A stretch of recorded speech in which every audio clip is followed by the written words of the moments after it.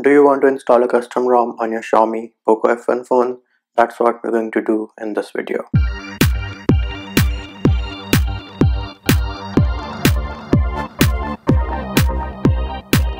If you haven't already subscribed, make sure you subscribe to the channel and click on the bell icon to get notified of new videos. Hey YouTube, what's up? Munchie here, back with another video, and in this video I'm going to show you how you can install a custom ROM on your Xiaomi Poco F1 phone.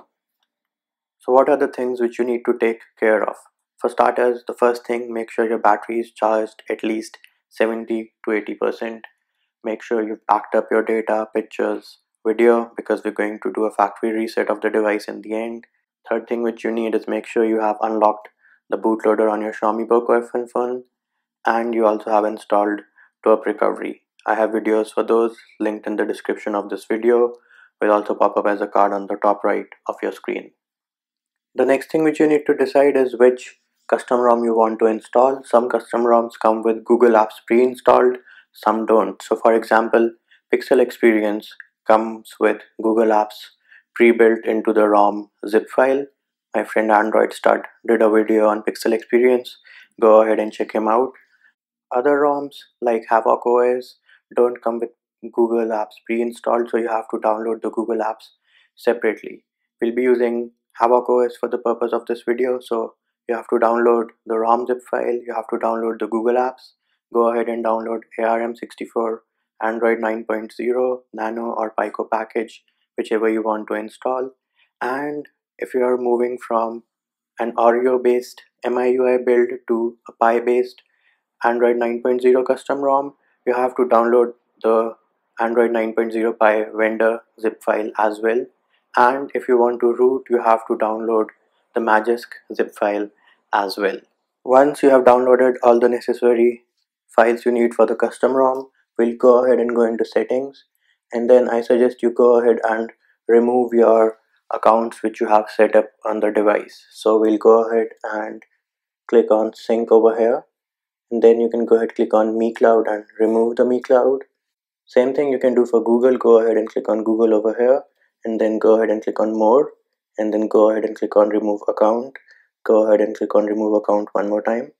The next thing which we need to remove is our lock screen, pin, password, fingerprint, anything which we have set up. So we'll go ahead and go back into settings, go into lock screen and password, and over here go ahead and remove your fingerprint, face data, any screen lock which you have set up. Next thing which we need to do is we'll go ahead and boot into TWRP recovery. So for that, the first thing which you need to do is go ahead and turn off your phone. Once your phone is turned off, go ahead and press and hold the volume up button. At the same time, press and hold the power button, and this will make sure that we boot into TWRP recovery. You can let go of the buttons once you see the TWRP logo. Once we have booted into TWRP recovery, we will go ahead and click on wipe over here. Go ahead and click on advanced wipe, and we need to select Dalvik, cache, system and data. Once that is done, go ahead and swipe to wipe.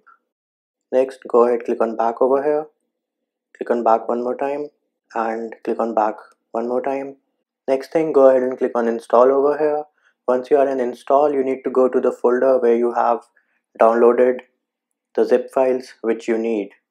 In my case, they are in the folder called ROMs. If you have downloaded them on the phone directly, they'll be in this folder called download. I'll go ahead and click on ROMs over here. Once we are inside the folder, the first thing which we need to flash is the vendor firmware if needed. So I'll go ahead and select the vendor firmware file over here, this guy, and then go ahead and swipe to confirm the flash.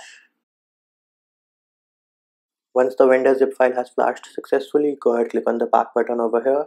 Now we'll go ahead and select the ROM zip file followed by the Google Apps zip file if applicable, and if you want to root, you have to select the Magisk zip file as well. So I'll go ahead and select Havoc OS over here. Go ahead, click on add more zips. I'll go ahead and select the OpenGApps zip file. Go ahead and click on add more zips one more time. Go ahead and select Magisk version 17.3, and now I will go ahead and swipe to confirm the flash. Once everything has flashed successfully, go ahead, click on the home button over here. Now go ahead and click on wipe over here. Click on format data over here, and we need to type in yes. Do note, this is where we are deleting everything on your phone, pictures, photos, videos, anything. Make sure you have Back them up, go ahead, click on the OK button over here on the keyboard, bottom right. Once data has been formatted successfully, all we need to do is just go ahead and click on Reboot System over here.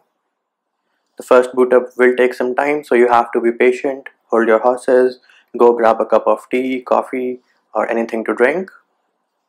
During the boot up process, your Xiaomi Poco F1 phone might reboot once, but don't worry, it will go ahead and eventually boot into this screen over here. We'll go ahead and click on Start, and let me go ahead and skip everything over here. So there it is, YouTube. We successfully installed a custom ROM called Havoc OS based on Android 9.0 Pie on a Xiaomi Poco F1 phone. That's it for this video, YouTube. I hope my video helped you. Likes, shares and subscribes are appreciated. Feedback and comment more than welcome. See you when I see you.